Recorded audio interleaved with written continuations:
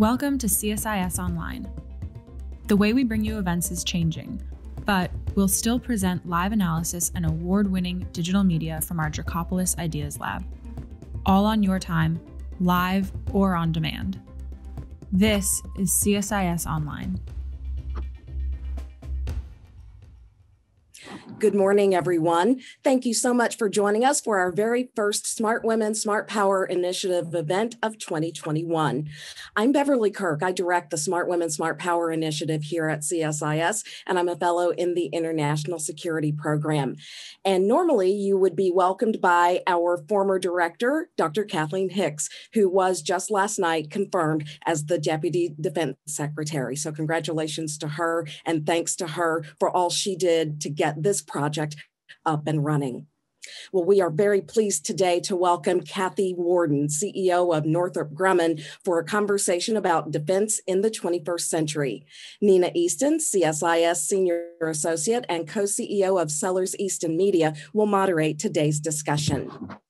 Also, be sure to mark your calendars for our very next Smart Women, Smart Power event, which is coming up on March 8th to celebrate International Women's Day. Our speaker will be Gail Limon. She is the author of the soon-to-be-released book, Daughters of Kobani, which tells the story of Kurdish women in northeast Syria who fought off ISIS. You will not want to miss this program coming up on March 8th. The Smart Women, Smart Power speaker series is possible thanks to our founding partner, Citi. And we are very grateful for Citi's continued support now in our 6th year. It's my pleasure to welcome Kristen Solheim, Director, Federal Government Affairs at Citi, for remarks. Kristen? Thank you, Bev, and good morning to everyone. Thank you for joining us for this first online series of 2021. This is our 6th year of supporting this outstanding series dedicated to women and national security. And it's a true honor to be here this morning. It's hard to believe it's been a year since we've gathered in person. I can't even believe that we're saying this, but we've all adjusted and found ways to keep it going. And this is a testament to all of your interest and work in making this series possible.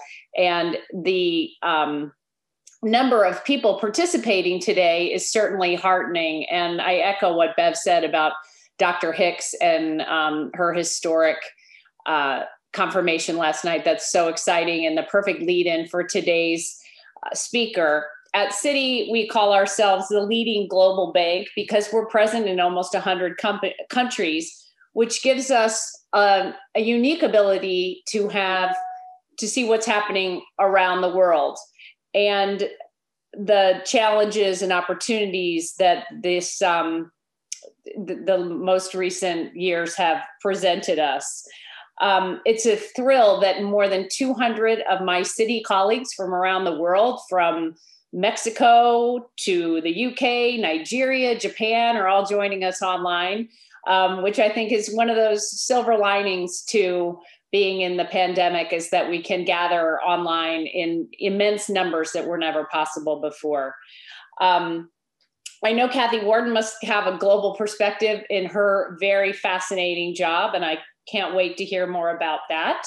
So I'll kick it over to Nina to get us started. Thanks again. Thanks so much, Kristen. And thank you to Citi. I can't believe it's been 6 years since we founded Smart Women, Smart Power. And I also want to congratulate Kath Hicks as Deputy Defense Secretary. What a moment, and congratulations to her. I also want to remind everybody who follows our program to listen to the podcast, which Bev Kirk hosts. Smart Women, Smart Power is also a podcast as well as live events. So please join us for some of those important conversations. And finally, I want to remind everybody that this is, as always, interactive. I spend a lot of time talking to our guests, but I also want to make sure that you're all involved and have a chance to offer your own questions. So you can go on the website and do that. So Kathy Warden, welcome. It's such an honor to have you here today. Thank you, Nina. It's wonderful to be with you.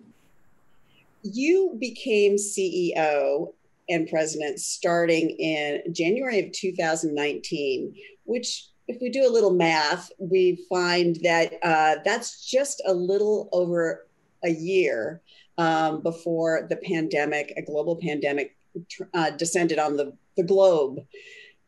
What have been the leadership lessons that you've had to either learn or apply in moving really fast to cope with this? Well, it certainly was an early reminder in my CEO tenure that you have to be prepared for anything.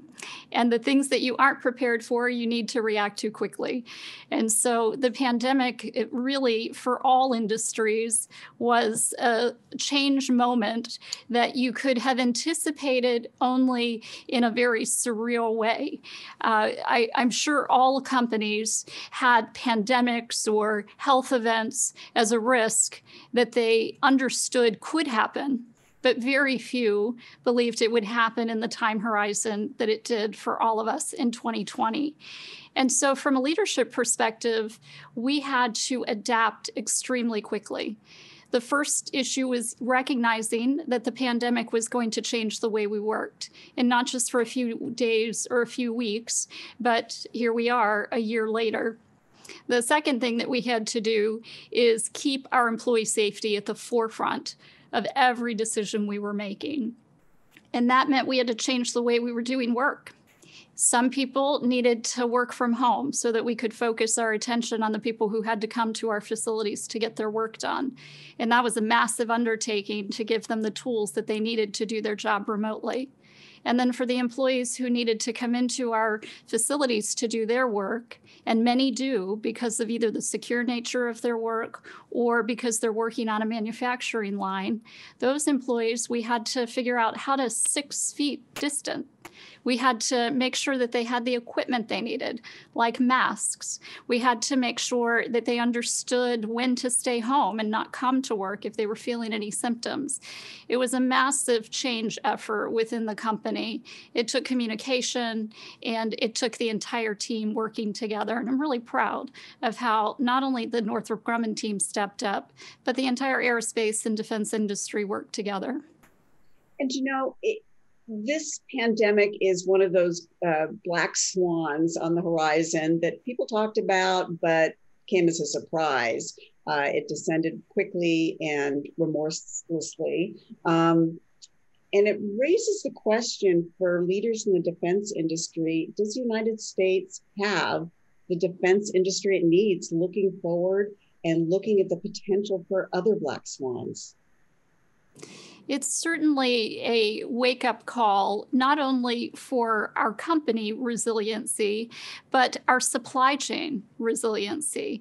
Do we have suppliers around the globe who can adapt quickly to a situation like the pandemic presented for us?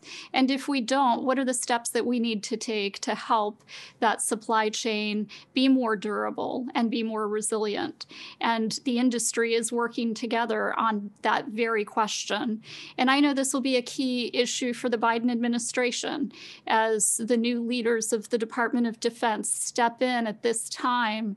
Looking at the resiliency of the industrial base will be key questions, and more importantly, defining some of the mitigation steps that we have to take together. And this really needs to be a government and industry partnership to shore up the broader ecosystem of the defense industrial base. We'll be seeing activity on that coming up in the next couple months.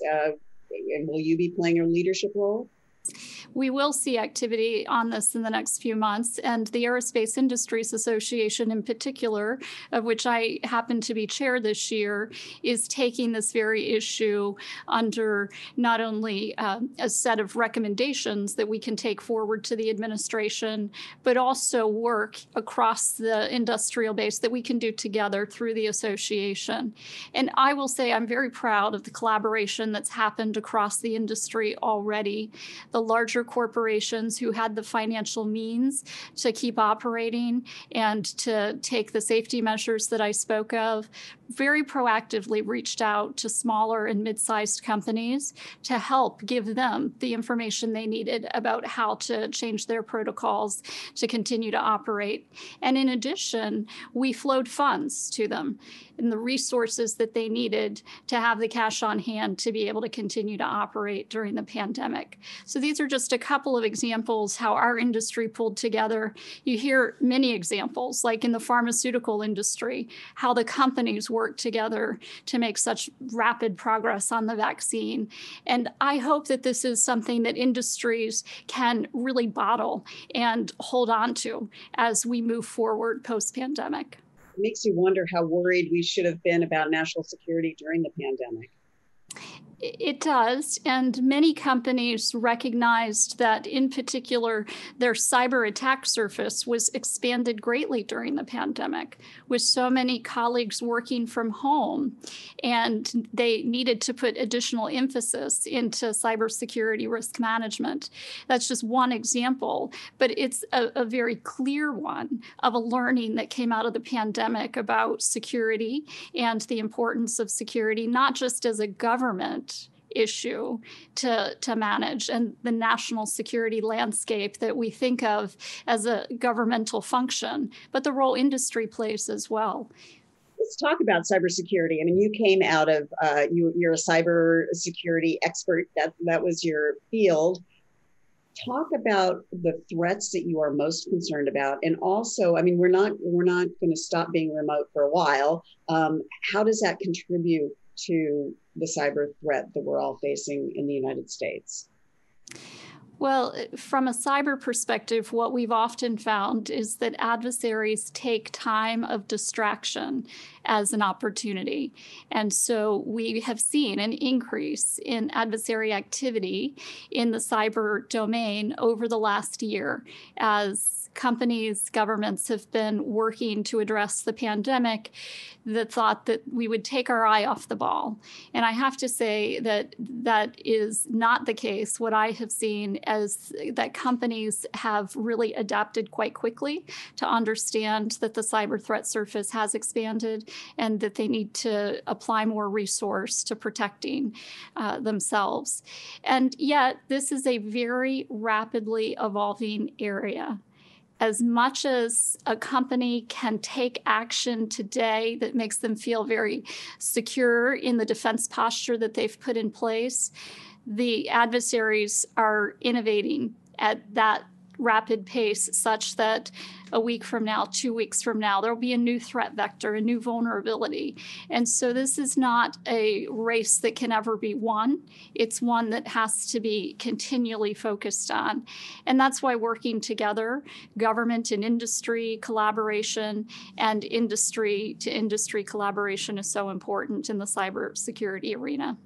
And we've, of course, heard about the mass hack that intelligence officials believe came from Russia. Can you talk about that and also talk about in the next couple of years how the cyber threat, the nature of it will evolve? What should we be looking for?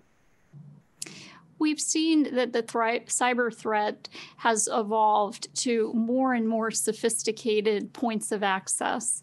So traditionally, companies thought of an external or perimeter defense, and that was going to keep adversaries out. I think over time, what all large entities have learned is that even with the most sophisticated cyber defense forces and monitoring in place, new vulnerabilities are created at such a rapid rate that you can't plan on keeping the adversary out of your network. So you have to protect the internal environment as well. And that's really how the evolution has taken us to not just focus on defense as a perimeter, but instead protecting the things that are most critical to the organization. That's data, that's people, That's assets, and knowing what those most important things are, and then building higher walls around those, better defenses around those, is how the state of cyber protection has evolved in recent years. And I expect that will continue to be the focus as we move forward. So let me ask you briefly, I know we have a lot of territory to cover, but you're Northrop Grumman is system coordinator for the U.S. Cybercom Unified Platform. Can you just briefly explain what that is and what the role is moving forward? Yes. So for Cyber Command, we provide the tools that our cyber warriors need to operate in cyberspace. It's called a platform because it isn't a single system. It is a way to visualize the cyber domain and then operate within it. Tools for both defensive and offensive activity in the cyber domain.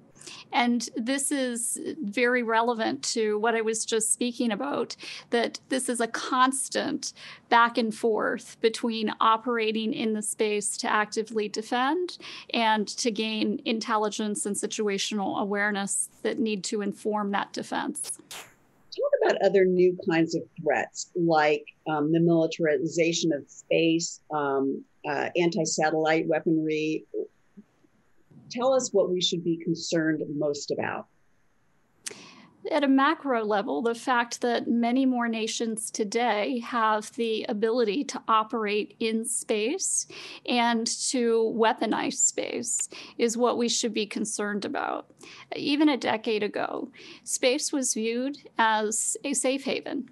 Assets in space could operate freely without real concern of those assets being at danger. And today that's not the case. And not just one or two nations, but many nations are demonstrating the capability to both operate in space, but also have anti-satellite capability.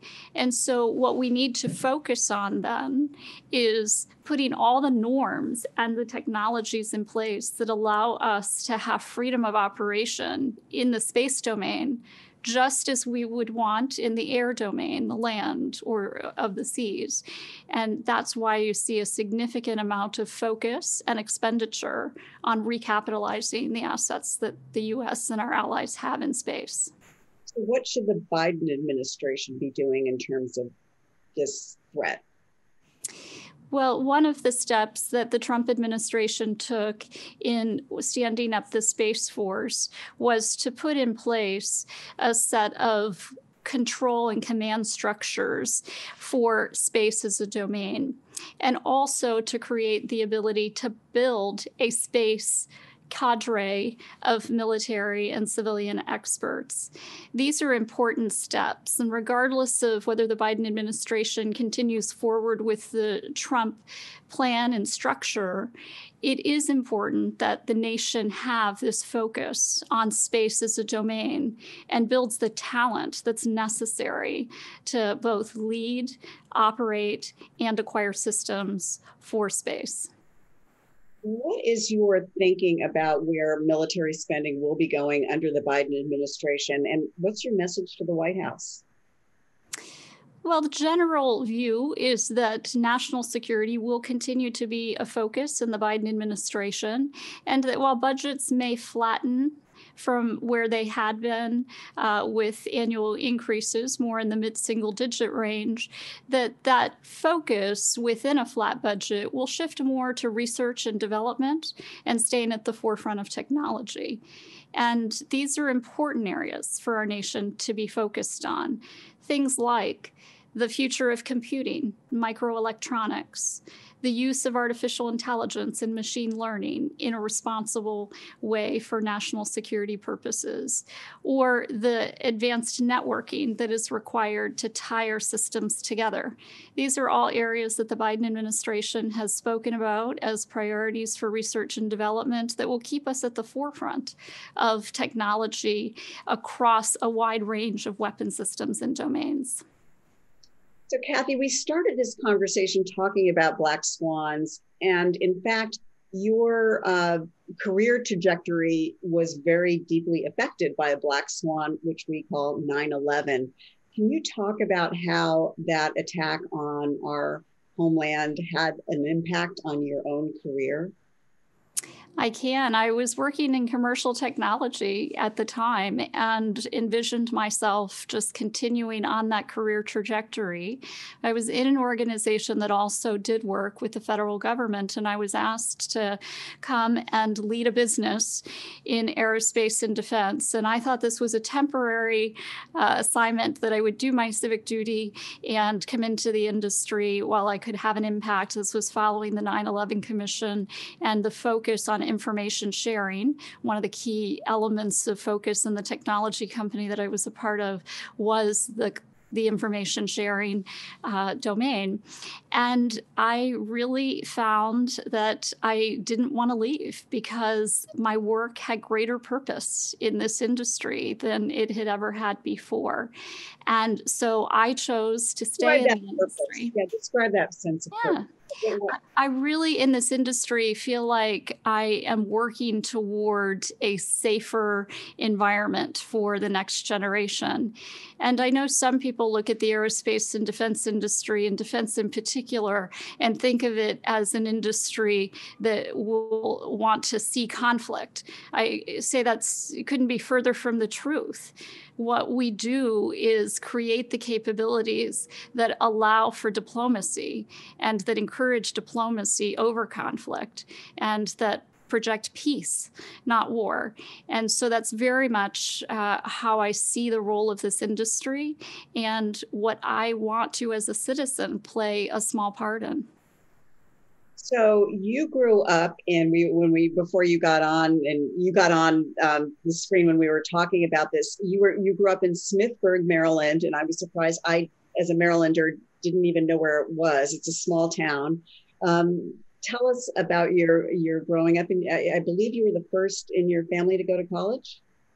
My sister and I, my sister's older, so technically she was the first, but we were first generation college students.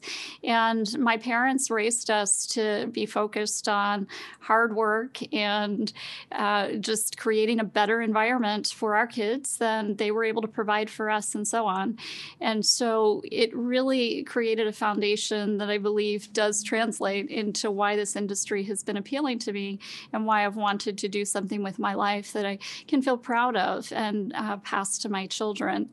But Smithsburg is a very small town. I'm not at all surprised that you hadn't heard about it.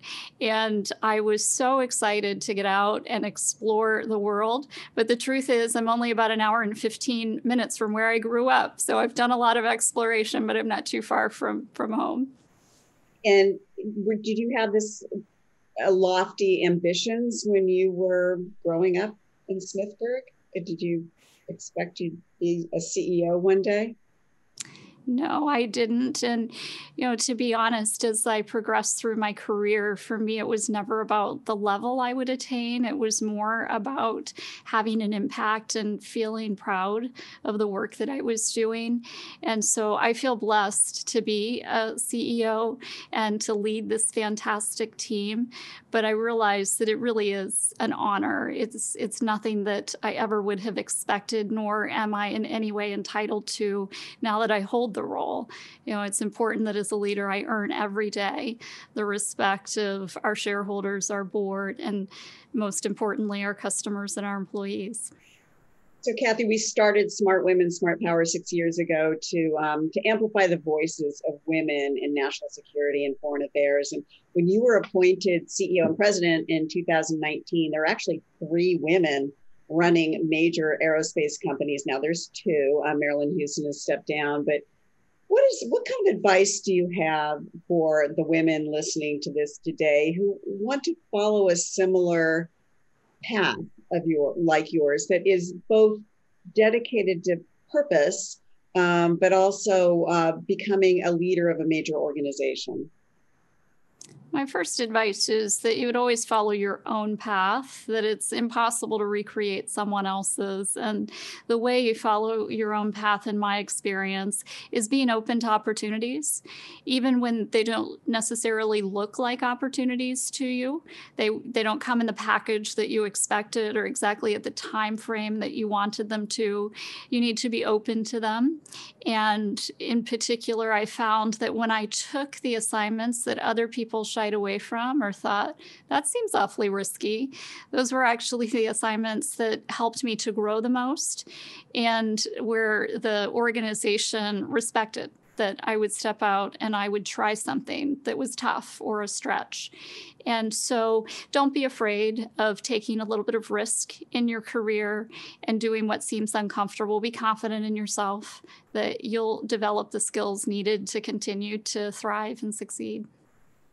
So the defense and aerospace industry that you're helping lead today is not just about national security and protecting our borders. It is also about space exploration increasingly. And to me, one of the coolest projects that you're helping to run is the Webb telescope, which will be the successor, I guess, to the Hubble telescope, potentially launching in fall. Cross fingers, you can talk about that. It's described as revolutionary, going out 1 million miles and looking back 13.5 billion years, I believe. Why is this so revolutionary? Tell us about this telescope.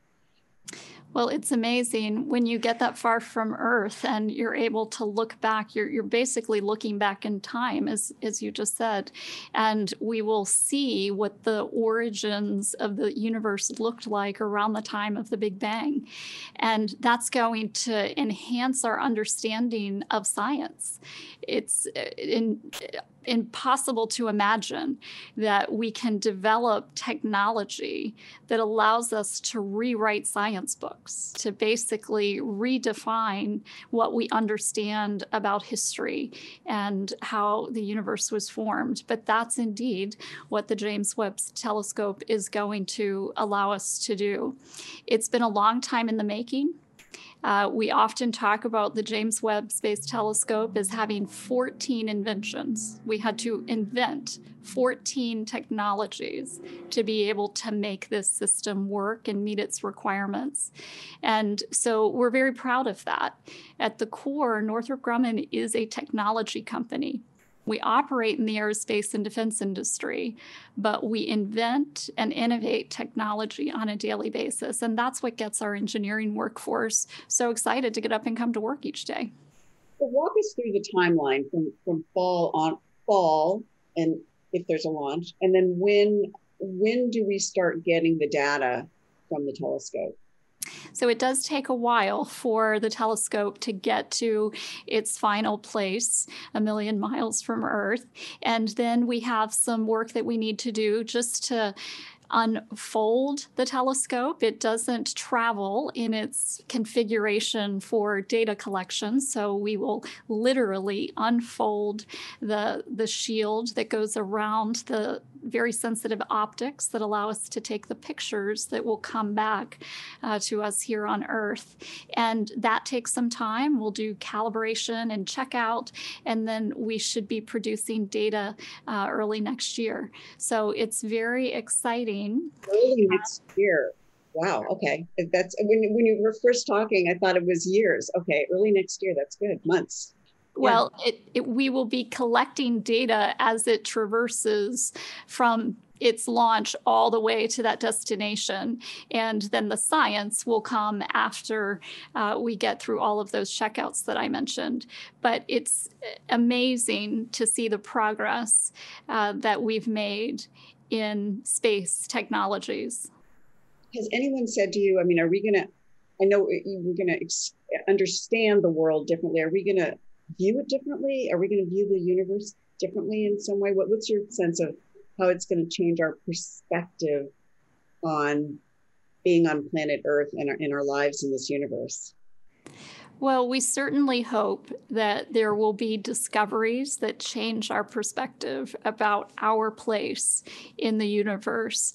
But all of that today is just speculation. because we have never been able to get this kind of intelligence about our universe. And so absolutely discovery is the purpose of putting this phenomenal asset in space so that our children will know so much more about this universe than we did. And hopefully that creates a spark of interest and further desire for exploration of space and the ability for us to look at space as another domain for opportunity. Because as we all know, the resources on this planet are so valuable to us, but they are not the limitation of what we as mankind can explore. Right. So I'm going to start asking some questions from our audience, and just a reminder to everybody, go on the website and you can submit questions and we're happy to answer them or ask them, excuse me. This is from Laura at Halifax International Security Forum. The Biden administration is calling for a summit for democracies to meet threats from China, Russia, and beyond. What role do you see the US-based aerospace industry leaders like Northrop Grumman playing in this effort? Well, as I noted, the aerospace and defense industry plays a key role in offering options to any administration to both support diplomacy as well as to work in conjunction with our allies toward joint programs. There are many great examples of that. Probably the largest is the F-35, where we have dozens of partner nations working together with the U.S. for the development of that system. And then we will all be able to field the system and have it work in a way that is interoperable. This is, certainly not just an aid to diplomacy, but it is an aid to the interoperation of allied nations when we do find ourselves engaging in conflict together. And so what we see ourselves doing is providing that optionality through the systems that we build and deliver. The administration will work to define what are the options they need, how do they want to engage with our allies, and what are the capabilities they need to work to contain our adversaries. So to follow up on that, last fall, you were awarded the contract to build the U.S. Air Force's next generation of ICBM. Could you explain the evolving role of that system in our defense strategy? So that is one leg of our nuclear deterrent system. And there are three legs to what is called the triad. And the point of the deterrence is just what it says. These are not systems that are built with the intention of needing to deploy them. They are built to keep any adversary who may think that they would want to engage the U.S. or one of our allies in conflict, particularly of a nuclear nature, being unwilling to take that step because they recognize the nation has the capability to retaliate. So the triad is very important in keeping the peace, as I spoke to earlier. The ground leg of the triad is the most resilient of the three legs of the triad because it has many missile silos that are spread in different parts of the United States, and in its nature is resilient because it has these many points of attack surface that would need to be eliminated to take out the ground-based triad or ground-based leg of the triad. So we see this part of the triad as the most, as I said, both resilient and one of the most important of the three legs in providing optionality for this administration and future administrations. It's important to note that this leg has been in place for about 50 years, and the modernization program that we're executing would provide the capability for the next 50. So as we continue with overall nuclear modernization, I'd like to get your personal perspective on curbing nuclear proliferation. We just lost George Shultz. I had the honor of speaking with him not that long ago about the need to to, he believed, get rid of nuclear weapons altogether. What do you think are the important next steps to curb a nuclear threat, even if as you pursue modernizing our defenses? Well, let me first also comment on having tremendous respect for George. And I had the pleasure of spending some time with him a year and a half ago. And what an amazing statesman and really visionary he is. I would reflect on the thought that the best deterrent is having the capability to keep others from advancing their weapons systems capability. And so the removal of nuclear weapons, now that they are in the arsenal of multiple nations, is likely not a near-term objective that can be met. Instead, now it is about containment. And we have the systems in place that we have because they have successfully contained nuclear proliferation. And it's hard for anyone to say what would happen or what would have happened had we not had ICBMs over the last 50 years. But lots of very smart statesmen, military personnel, and civilians alike have studied this through multiple nuclear posture reviews and come out believing that the best posture for our nation is continuing to move forward with the modernization of all three legs of our triad. So let's move on to another major global issue, and that's climate change. This is a question from Lisa, who describes herself as a communications professional. What challenges and opportunities do you see for the defense industry to address climate change?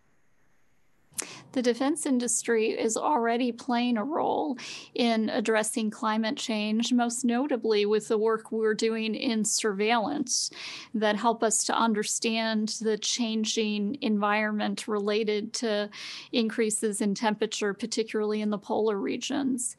We also are involved in natural disaster response, as well as understanding the evolution of things like hurricanes through the systems that we build that are mainly for surveillance and have both military application and surveillance, but now can be used to assess fires and the spread and collect important information that helps firefighters to address those. All of these are climate-related disasters that were involved in helping to either prevent or, in most cases, reduce damage or respond.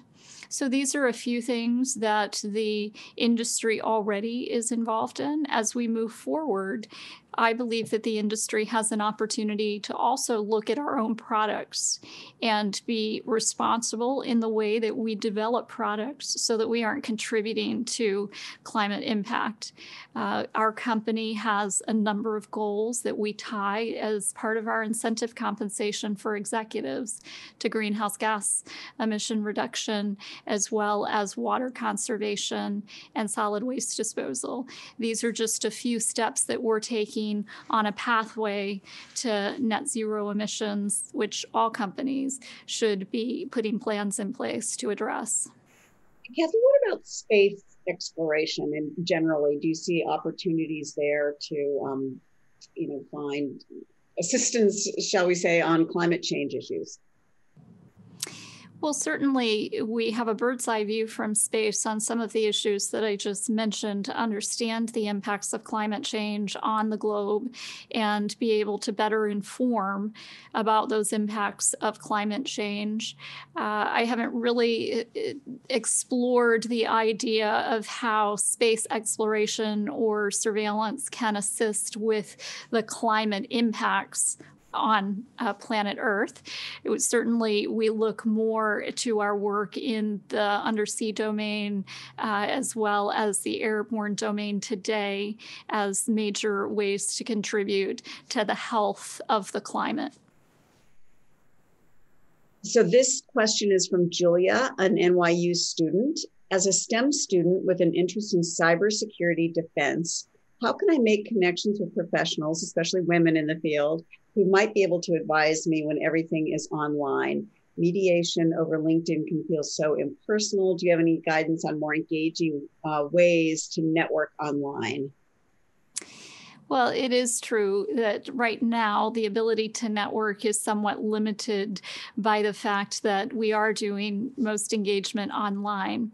But I will also tell you that most people have a little more time to engage in getting out and speaking with groups because, for instance, I walked down the hall. I was able to sit across from Nina, have this conversation with hundreds of people. And had I done this in a live forum, it would have taken half my day and half Nina's day as well. So we're able to do a lot more engagement right now. So look for those opportunities to engage. And it may not be a bi-directional engagement, but by tuning in and listening, you get to understand a little bit about the people that are speaking to you, and then you can follow up with direct communications later. And just on that point, don't hesitate to reach out to people who you think are too busy, may not have the time for me. You may be right. They may not respond, but you may be wrong, and you may get fortunate and start a relationship or get some information that you wouldn't have otherwise gotten if you didn't just try. So I would encourage everyone to have confidence, put yourself out there, and that's exactly what often gets relationships started. Was there a moment that built confidence in you that just made you realize that you could do this? You know, the year that I made my career transition that we spoke about, 2001, was also a year that I had my first son. I lost my father. My whole world in the course of 3 months felt like it had been turned upside down, including for those of you who experienced 9/11 2001, maybe not in as personal a way as I did, but you can reflect on how the country felt in that moment, just a change in how we felt about our personal safety and security and the future of the nation. And I'm so pleased sitting here 20 years later to say, you know, the nation built back from that point, but it was a very low point. And I was thinking very much about what my future would hold. And I, like many, was a little bit concerned and afraid. And I think what I learned from that whole experience was you can either be defeated by the things that happen around you, or you can persevere through them. And the latter is much better. It gives you a sense of control. It gives you a sense of being able to emerge stronger. And so that's probably where some confidence came from at a point in my life and my career when it was really timely. So where were you that day? Were you just the mother of an infant at home, or what? Where were you? You know, I had returned to work off of maternity leave the week prior, and I was driving into work later than usual because I had dropped my son off at daycare, which was a really hard thing to do. You know, it was only my 6th day of doing that. And so I was figuring out how to juggle career and being a new mom and getting a new routine. And so I had a million things on my mind. And I remember driving down the highway and hearing about the first plane crash into the World Trade Centers and just having this sense of disbelief. But I also was running a business that had people in the facility next to the Twin Towers. And so I immediately had to hop into action, thinking about their safety, reaching out to the office lead, and, you know, much like we described with the pandemic, but a much more sense of urgency that morning. And it really defined how I then needed to start thinking about balancing work and life. You know, this was real time happening, the two things colliding. And how did they manage through it? How did they do? So all of our team in New York was safe. Many of them were either on the ferry on the way over or in the building next door, but evacuated. They were obviously traumatized, as much of New York City and the surrounding suburbs were by the events of that day. It took us a while to recuperate, and many of our clients who were banks in the financial district of New York suffered great loss, both people and property, and we're going through recovery. So it was the beginning of a bit of a downturn in our business, which is what led me to make the shift over into the intelligence work immediately thereafter. So you really felt this personally as a leader and a new mom in lots of ways that hit home. We have a question from apparently someone who works for you, Sean Brown, Northrop Grumman. As a father to two young girls, what advice or guidance would you have wanted to hear when you were young, knowing the opportunities and challenges that awaited you as you entered the workforce? It's a wonderful question. And one of the things that I would have loved to hear is the importance of science and technology, engineering, and math, and the encouragement that as a young woman, it was not uncool to study science and math, and that, it was a set of skills that would serve me well for a lifetime. I remember thinking multiple times, and I've spoken to many women who unfortunately had the same experience, stepped out of an advanced science or math track because they just didn't think that it was something appropriate for them to study, or that they couldn't compete. And that's just not the case. Some of our best technical resources are women, and it's important to have that foundation. I'd say the other thing is one that I already said: take risk, and don't be afraid. So this is a bit of breaking news from Megan at Citi. What are your thoughts? It was just announced a few minutes ago that the UAE is expected to create the first full map of the Martian atmosphere. I feel free to answer that if you feel it like it.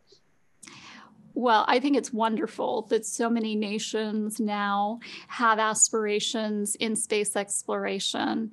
I believe in globalization of defense industry growing around the world. The aerospace industry growing around the world will just make the entire industry stronger. There are many new entrants, particularly in space, and not all of them, maybe not even the majority of them, in the US.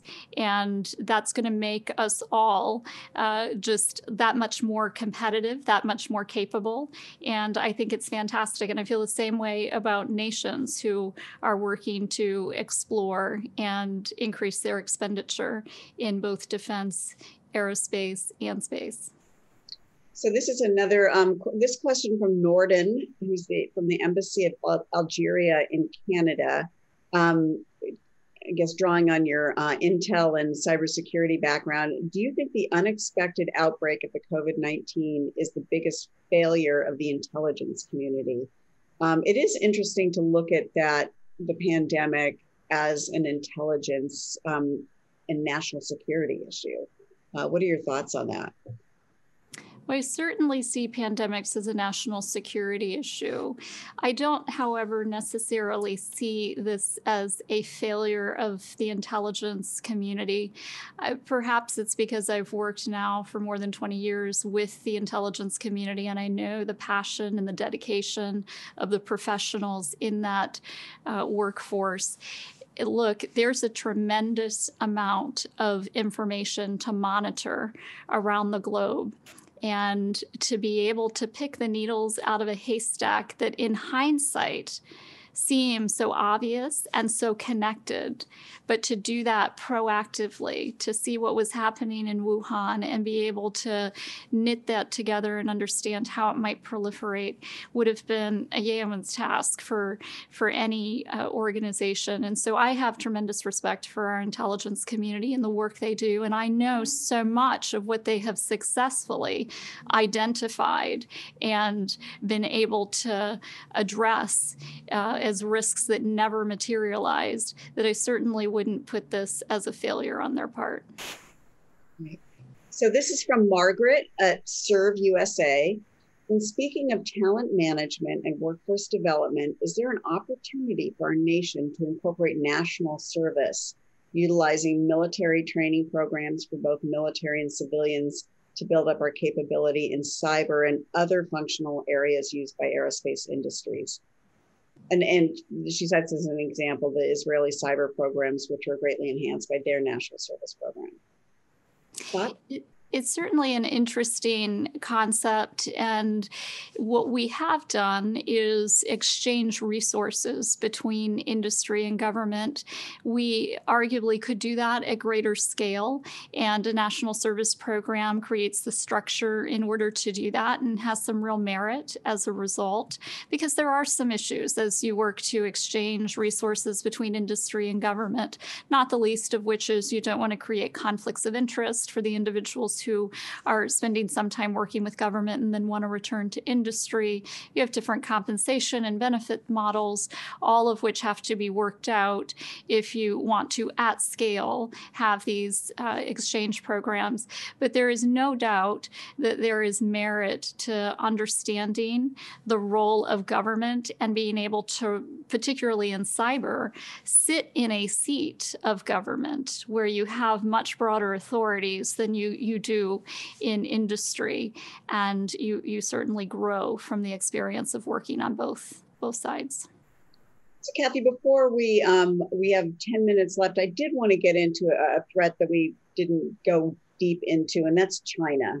Can you just discuss your perspective on China as a military threat? We know it's an economic competitor, but let's look at it through a military lens, and how do you think about it? Well, there's certainly no doubt that China has evolved in the last decade or so in its aspirations to both have more control over certain pathways, both for economic interest and national security interests, and that they are projecting power more across the globe than ever before through those efforts. And so when we look at what it takes to be able to operate in a peer competition, I would suggest that economic interests and national security interests are no longer two separate things. They can be viewed as independent of one another, but now have to be viewed as completely interrelated, because resources are a form of being able to project power, both through diplomacy, as I said, but in conflict as well. And so there is no doubt that the U.S., in looking at China, has to recognize that they have significantly increased their expenditure on defense. They have built up their weapon systems capability significantly and seem to be on a trajectory to continue to do so, and are harnessing technology and information in ways that most other nations are neither capable of doing or resourced to do. And so these are what create a sense that the U.S. needs to look at China through a different lens as a national security threat today than we have in the past. So when you look at the defense industries kind of reconfiguring itself or moving towards threats 5 years out, 10 years out, threats that we've discussed that are layered on top of existing threats and existing configurations in the industry, when you layer on space, the rise of actors like China, cyber, which obviously has been around for a while but is evolving, as you say, how is the industry going to look different in 5 years out, 10 years out from now? I think two things will be different in the industry 10 years to 20 years out. One is the use of core technology to rapidly innovate new solution space. And that means there will be more partnership, both partnership amongst industrial players as well as partnership between governments to evolve technologies more rapidly. And as a result, I believe the industry will look different in terms of its composition. There'll be more consolidation.